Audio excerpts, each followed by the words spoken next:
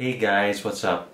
We probably have heard all about 4G, 4G LTE, 4G WiMAX. So what's all this fuss about 4G?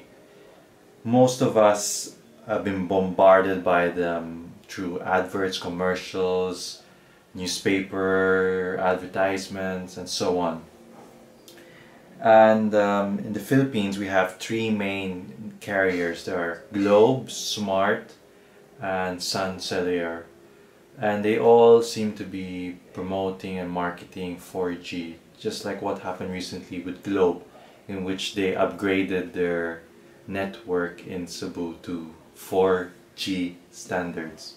So what is 4G? 4G is the fourth generation mobile standard. We had previous generations like 3G, 2G, and 1G. 1G was analog, so that's just basically those old 1980s gigantic phones. Then we had 2G, which had a little bit of WAP, GPS, and then 3G, which was much faster. Now we have 3.5G, and this year 2013 is going to be 4G year. 4G is several times faster than the previous generation 3G. There are two types of 4G standards. There's LTE and WiMAX. LTE meaning long-term evolution. What's the difference between 4G LTE and 4G WiMAX? 4G LTE has become the norm nowadays, but it was 4G WiMAX which started it all back in Seoul in South Korea back in 2006, while LTE was introduced in Oslo, Norway in 2009. WiMAX, 4G WiMAX is similar to a large, imagine it as a large tower, a Wi-Fi tower, which has a signal strength up to 30 miles. And compare that to 4G LTE, which runs on a radio, which runs on mobile radio, which is similar to 3G. 4G LTE runs at around 100 megabits per sec, 100 megabits downstream and 50 megabits upstream, while 4G WiMAX runs at 138, I think, downstream and 75 upstream, something like that.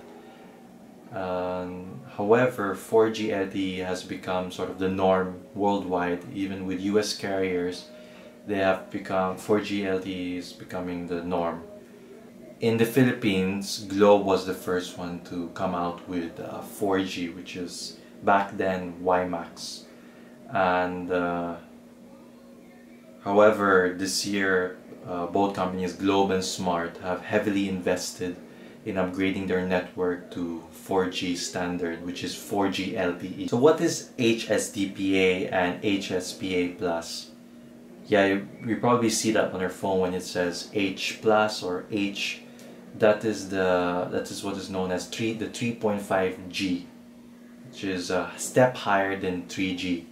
And speeds for HSPA plus can range up to 42 megabits per second, while theoretically, but in reality they can only go up with reality right now. It's between 1 megabit per second to 7 megabits per second, while HSDPA can go up from 3.6 megabits per second all the way to 14.2 megabits per second. With the recent monetization of Globe's network in Cebu, they have advertised and marketed that HSPA plus is 4G, and that's misleading.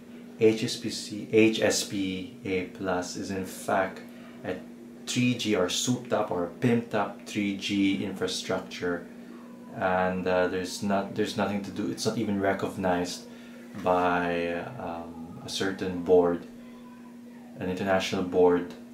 So HSPA plus is in fact a 3G infrastructure. What 4G phones are available right now in the market? We have in the Philippines, we have the iPhone 5, on both networks, on Globe and Smart.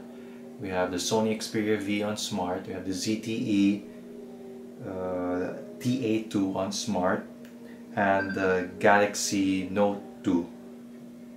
And lastly, Samsung Galaxy S3. I'm not so sure regarding the Galaxy S3 due to different radio frequencies with the modem on the device. However, this year I'm sure several companies, or all of the companies, will be coming out with their own 4G phone. And just recently, Sony has announced the Sony Xperia V and the Sony Xperia ZL, which are both 4G phones, one being waterproof and dust resistant. So that's basically about it, guys. I hope I have explained it well or simply enough for you.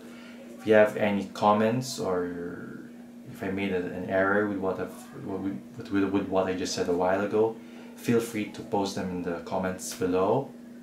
And thanks again for watching. So don't forget to like, subscribe, and follow me.